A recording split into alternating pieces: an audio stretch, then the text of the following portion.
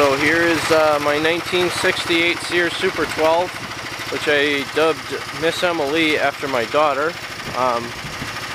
You can see I replaced the original engine in it with a Greyhound 11 horse engine, and I put 1966 flat fenders on the rear with dual ags. Those are 612 ags with a spacer kit from Miller Tire. And it's loaded up with a 3-point hitch, a rear grader blade, a mid-mount grader, and a front dozer right now. Couldn't put wheel weights on it yet because the bolts I have for it are too short. As you can see, it's got a plethora of levers everywhere. The one on the left side lifts the front dozer. The tall one here, this white one, lifts the mid-mount, and then I got angling brackets for the front dozer and the lift for the 3-point hitch. So let's take a ride.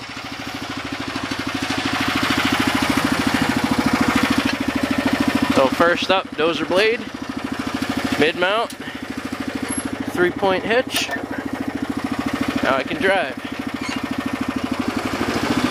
And I got everything set up right for the dozer blade, so what I can do, this knob right here, where my foot is, that one you push to release the lock, and then the handle there, you move it forward and backwards to angle the plow. So I'll show you how that works. Push the knob, pull to angle it right, push to angle it left, release to lock it back in place.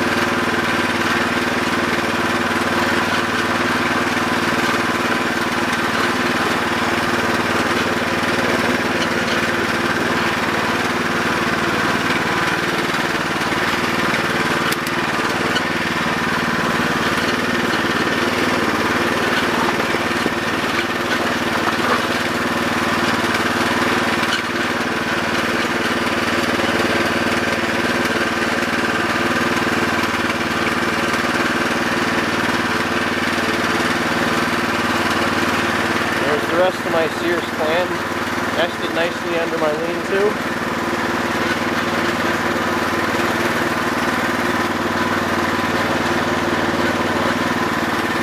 And this carport houses my other pickup and all my Sears attachments. And there's my commuter truck.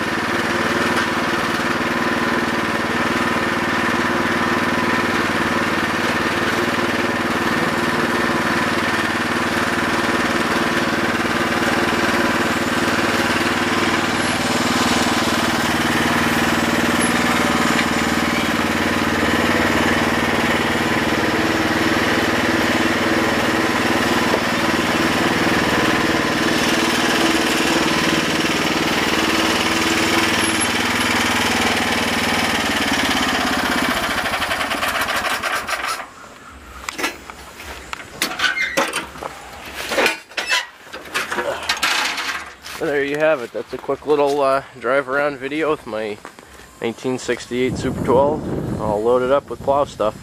It is the ultimate plowing rig. I should say the ultimate grading rig because it doesn't plow that well with the mid-mount on it. I gotta take it off every time I plow snow, so just figured I'd give you guys a little update. Thanks. Bye.